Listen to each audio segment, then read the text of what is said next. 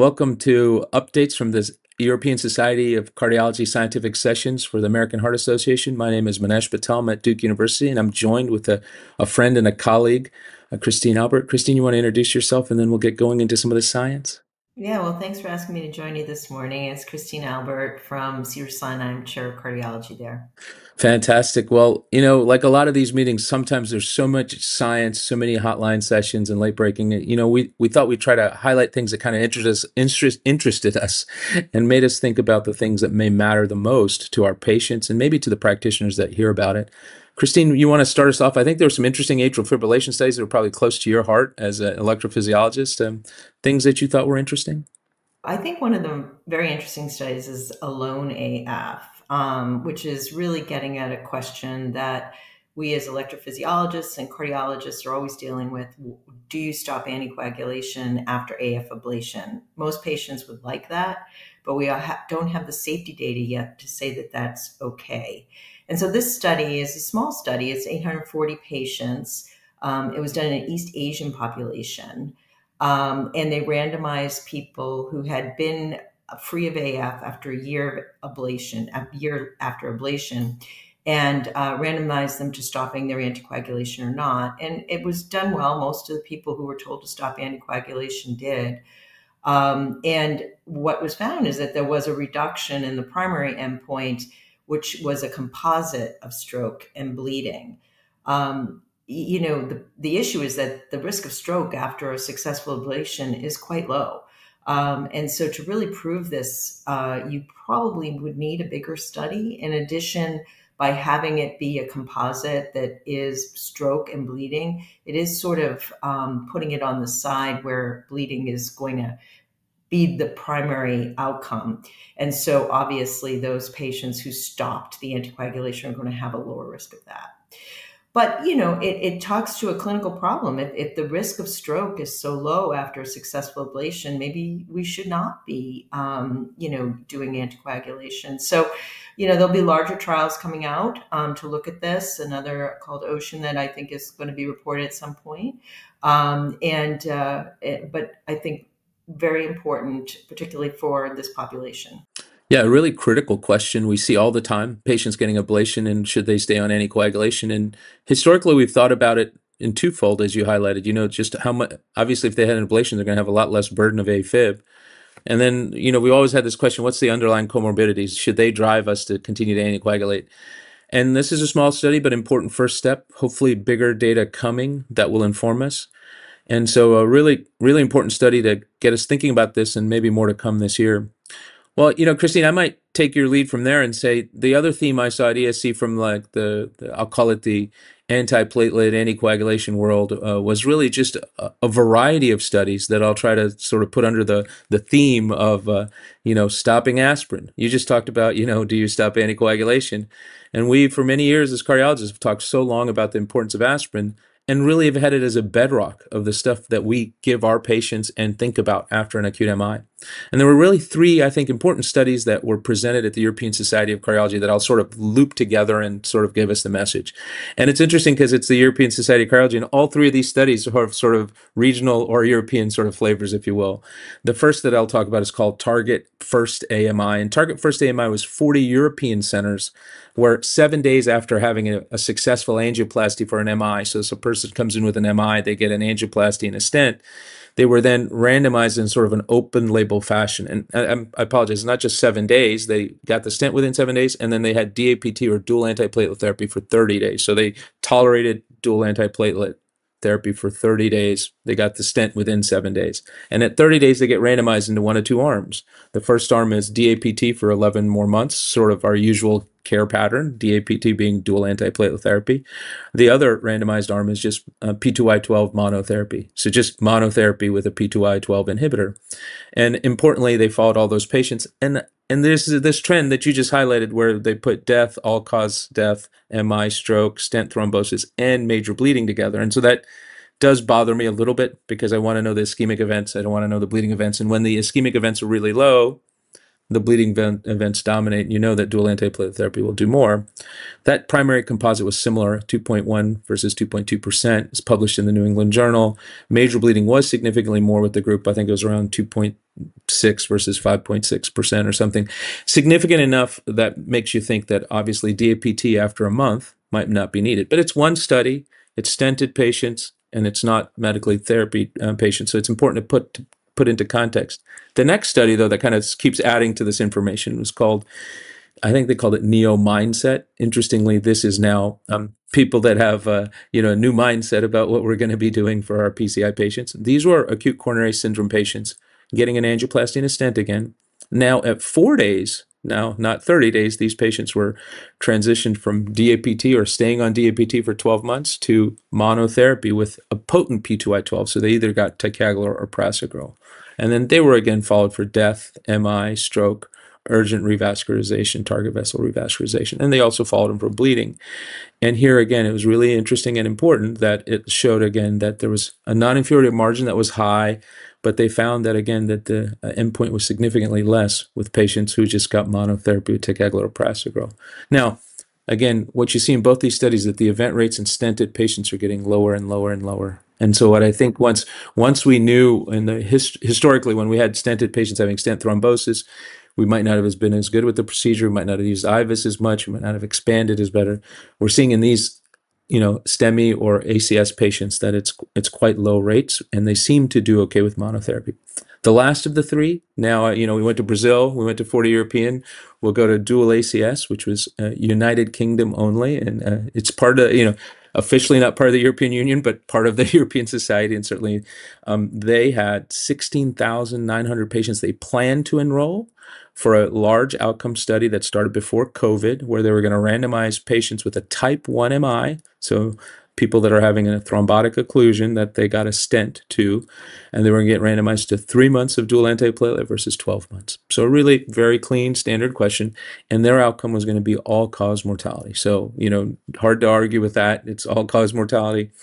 But unfortunately, that study that David Newby presented was stopped enrollment at 30% because of COVID and other things, but still a large number of patients, 30% of 16,000. And again, the numbers look fairly similar. It's not exactly informative because there's a little bit more bleeding, of course, with DAPT, but there's no statistical difference in bleeding. It's not powered for that. There's no difference in death. It never got to the power that it needed, but the numbers are numerically very similar. So putting all of this together, I think what we are learning at the European Society is that certainly there are going to be patients that we take care of with acute MI that get a stent, where I can see the data now telling us that they're not going to all be going out to 12 months. However, we're going to have to look through all of those because of the limitations of how sometimes bleeding is put in and not to decide where to make that decision. And I think this gets to personalization. We're going to have to personalize those post-stent ACS patients with this data to say who's really high risk and who's not, because the event rates in most of these patients seem pretty low to be doing DAPT prolonged. Be interested in your thoughts, and then maybe as you think about personalization in other parts of the studies that you saw, Christine. Question that I've always wondered: what is the mechanism that we're worried about by stopping aspirin? What is the added benefit biologically that we think we're getting with aspirin over DAPT alone? It's a really great question, Christine, and I'll tell you, this is where I think the world is going. If I had to give a TED talk on as an interventionist on where's the world going, I grew up in an antiplatelet world, and I'm going to an antithrombotic world, right? And the reason I grew up in the antiplatelet world was when we invoked the stent in the coronary artery, we would get thrombosis on that stent, and we initially had we used that Ticlid, right? We actually had all these other therapies before we got clopidogrel. We had warfarin, we had aspirin, we had these things where we were trying to stop that thrombosis. As we've gotten better, I think the mechanism you're thinking about, which is of course the mechanism we think about with aspirin, is this antiplatelet effect, is that the plaque burden, we would always think, oh, well, if they've had an ACS, they have a high plaque burden, they may have another, eruption, plaque ruption, and then they'll have platelet-rich thrombus happening. But the P2Y world has 12 inhibition has really changed that. So as the new therapeutics came through, we've now seen stronger and stronger P2Y12s and therapies that we've shown. We've known from even as back as Capri that monotherapy with clopidogrel was slightly better than aspirin. Dual therapy was not even better than aspirin in chronic care for charisma 20 years ago. So it was mainly used in ACS from cure to show us that out to 12 months we saw a benefit. And it was often in the ACS stented patients. They didn't often get stenting right away. We've gotten faster at going to stents. We've opened up the vessel. So I think the message we're seeing is that we have stronger antiplatelets, and one antiplatelet with aspirin being a weaker antiplatelet isn't adding as much as we would hope efficacy-wise, and there's obviously the bleeding risk. Yeah, no, that's great. So a lot of things for guideline committees to think about. Yeah, I'm sure. I'm glad I'm not on any of those because that would be pretty complicated to get through. Well, like you brought up with the personalized medicine, there was an interesting sort of registry, randomized controlled study of personalized treatment for atrial fibrillation as well, involving anticoagulation. It's called the ABC-AF study. And they took this ABC-AF score, which is a score that involves age, biomarkers, and history of atrial fibrillation, to try to guide treatment strategy in patients with atrial fibrillation. So beyond CHA2DS2-VASc score. What's interesting is this score was really derived in patients who actually were on anticoagulation. So it's very difficult to, I wonder, to extrapolate to a group of patients who would not be on anticoagulation. But most of the patients in this trial had actually been on anticoagulation, some had not.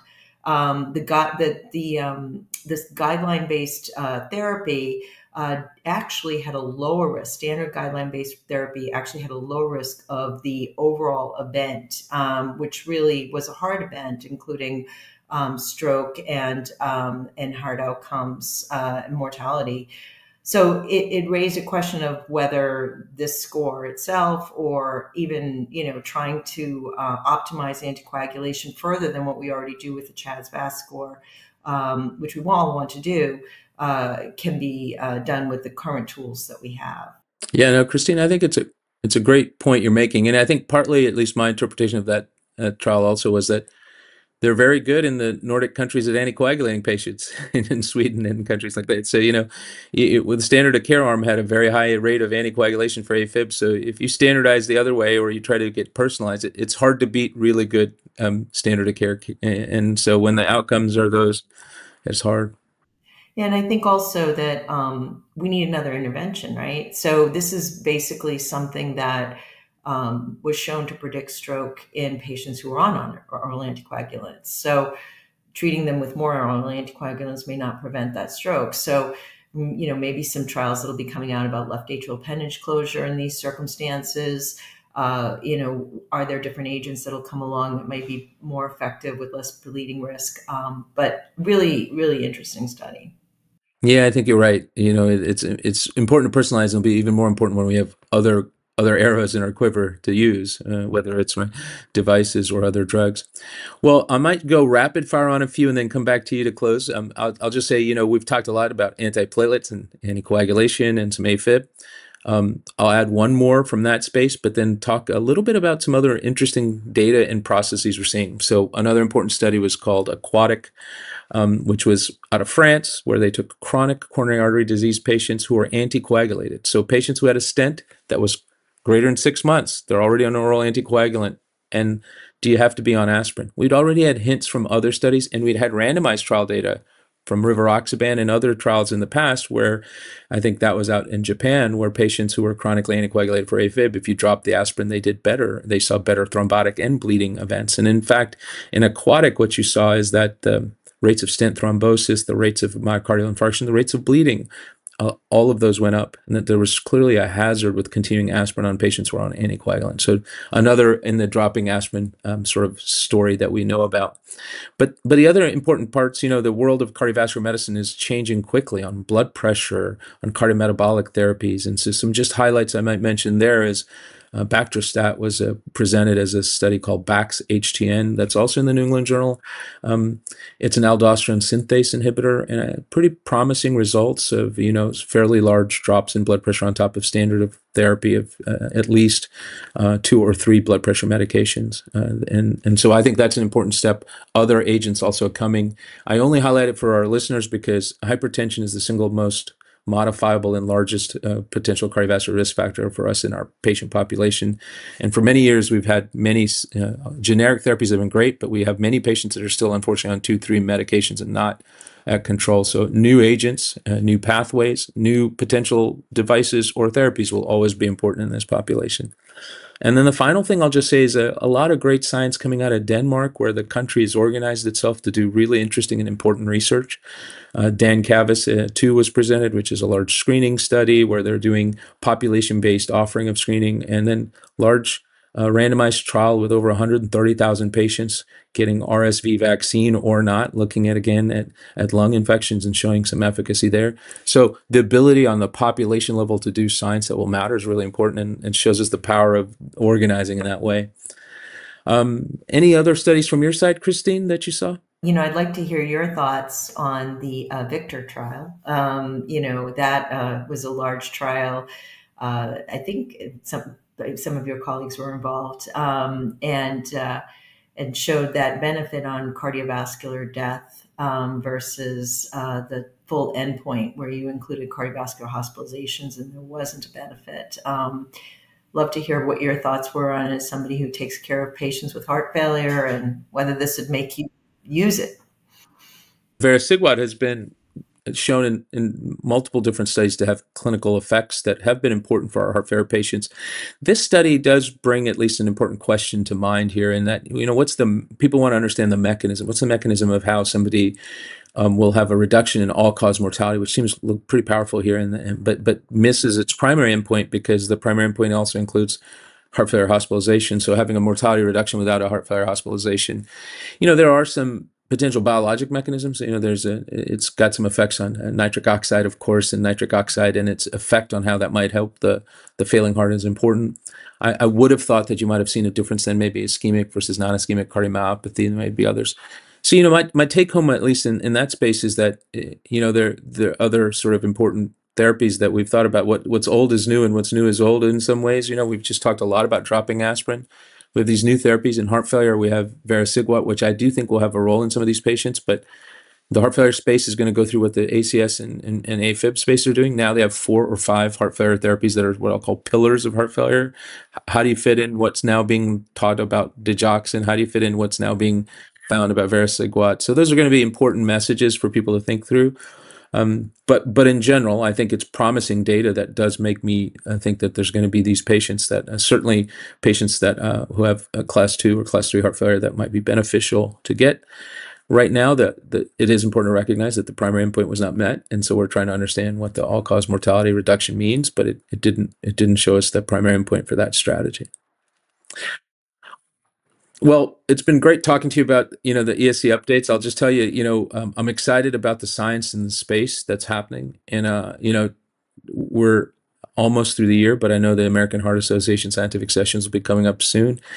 And hopefully, having seen potentially some of the submissions, we're going to keep it quiet, but hopefully there's going to be great science coming up there too, to continue this where the field is moving forward to try to touch as many people as we can to improve cardiovascular health. So thanks for joining me again, Christine. All right. Well, thank you for having me.